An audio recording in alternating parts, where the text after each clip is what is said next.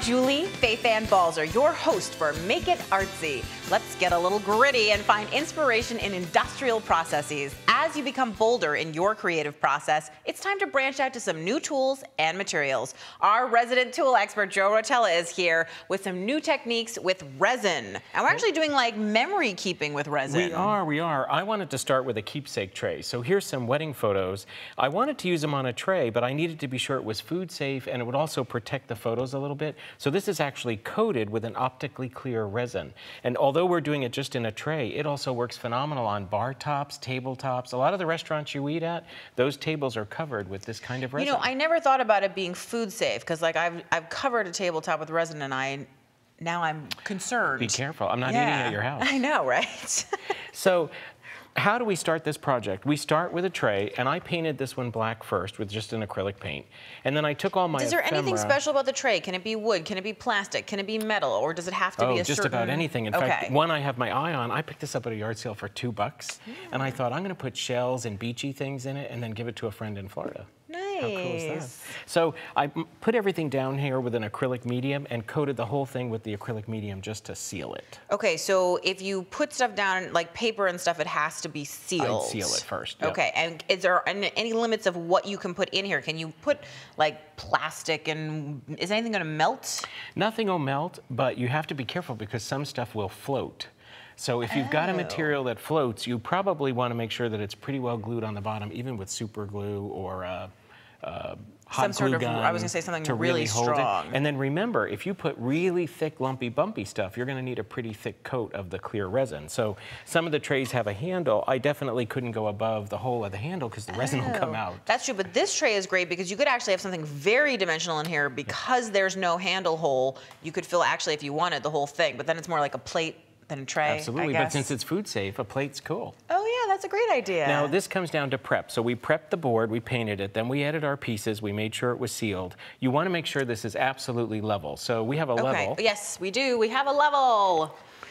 We're going to make sure this is really level in every dimension, because otherwise the resin will set and will be crooked. I was going to say that bubble's right in the middle. Looks like we're good to go. So the resin comes in two parts. If you could start to mix those up for me. Sure. There's a part A and B. And I'm just putting in equal parts. Equal. So if you give me one, I'll pour one, you pour one. We're ready to go. I was going to say. So now we obviously have to fill an entire tray. So that's why we're actually going to dump, you told me, the entire bottle. Yep. And if we needed a smaller amount, you can use little measuring cups. It's just 1-to-1 ratio. But you want to use something essentially disposable because you're not going to keep around, because obviously this is resin, it's going to harden in there. Absolutely. So once these two it has to be parts something you're going to throw away. And we have about 3 minutes once these two parts start to mix before it really starts to set up. So another tip is I'm going to coat this tray, but I have a few other pieces ready to pour resin in just in case I have some left over. And now when I'm mixing, what is my goal? Like I can see that one of the liquids is slightly thicker and one is thinner. So how do I know when it's actually mixed together? And I'll also point out that even the stick that I'm mixing with is like a throwaway paint stirrer. Absolutely. I'm not using anything that I'm going to reuse. So you want to mix this till you don't have any more swirls on the inside. Do you see any swirls in there? I do see some swirls. So while you're mixing that, we can talk about a couple of the other things I have ready to pour. Cool. 2 of them over there are beads that I picked up in New Orleans. And I just cut a piece of plexiglass and I hot glued it to a flat piece of plastic. And then I glued the beads down because I did one of these once as a test and the beads did float like little buoys. Really? So but that could be kind of an interesting effect, I guess. Oh, but it can then be cool. Maybe, but if you want it to be flat. I wanted a coaster, so the beads were a problem. That's not going to be great. So we're just mixing until all the swirl goes away. So I have 2 things with beads ready to go. And then I also mix some of this, but we can dye this with non-water-based materials, mica powders or dye. So I made a black version. I put an embellishment in it and let that cure, because then we can layer clear on top. And I see you're just using plastic containers. Now, it looks to me like you're going to actually pop these out of the containers, because I can see that you have one that's been popped out. And so that is totally different than doing the tray, in which it's going to stay. day. Absolutely. And we can reuse those containers. And do you need to coat the container with anything when you pour the resin in? Not in this case. In those kind of plastic containers, it literally just pops right out. That's so cool. So how'd Does you this, do? I don't know, you tell me. I think we're pretty it's good. Bubbly, is that but okay? But the bubbles are okay because this resin cures overnight, so about 24 hours. That's slow enough that the bubbles have plenty of time to float to the surface. Does that mean that I can dump this in here? You can pour. Okay. So Am I going to do this and wrong? Just nice one, like in a corner, and then let it just find its level. In a corner and let it find its level. Okay, I can do that.